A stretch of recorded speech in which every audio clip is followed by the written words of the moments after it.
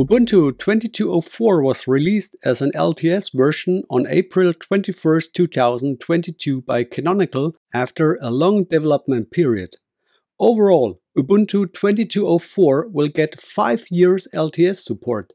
If you need support longer than 2027, you can get a further 5 years of security updates for 3 instances free of charge via ESM Extended Security Maintenance Plan.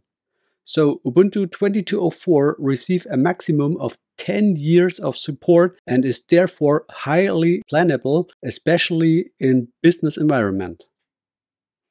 Of course, the latest features of the FOSS environment are also included. You can expect Linux kernel 5.14 LTS, GNOME Shell 42, new apps and a new screenshot tool, MISA 22, new multitasking control settings, new Ubuntu dock settings, fresh GTK and shell theme, 10 color accents in GNOME. The new Ubuntu desktop based on GNOME Shell 42 looks very professional with the Yaru theme, reacts quickly and is stable, just as it should be with an LTS version. The Snap container solution is still in place in Ubuntu. Flatpak is not included, but can be installed later if necessary and can also completely replace Snap if you wish. No more apps were transferred from Debian package format to Snap.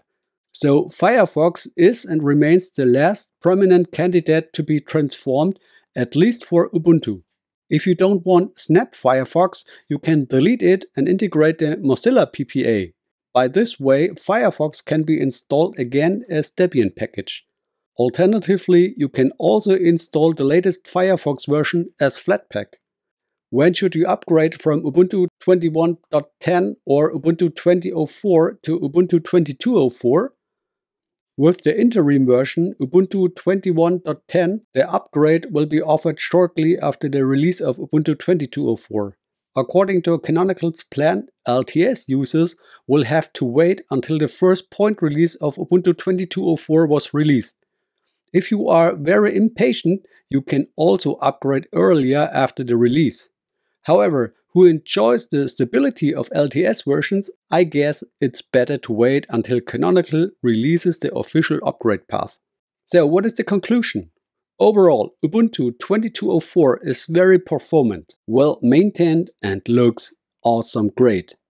Choosing the latest version of GNOME Shell 42 was a bit of risk for Canonical, but the courage is rewarded now. Is Ubuntu focusing more on the Linux desktop again? You could also say that Ubuntu 22.04 is the best Ubuntu version ever.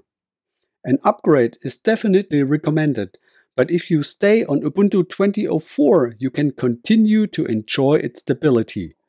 After all, Focal Fossa will get LTS support until 2025 and ESM support until 2030. So there is no time pressure to carry out the upgrade early. However, the innovations and features in Ubuntu 22.04 are a good reason to look forward to Ubuntu 22.04 even today. What are you saying? Do you like Ubuntu 22.04? When are you doing the upgrade or when do you plan it? Just write your opinion in the comments. Now, before I go, I would like to thank all of you for the kind attention. If you liked this video, please subscribe to my channel. Doesn't cost you anything, but supports my channel. Have a nice day. See you next time. Bye.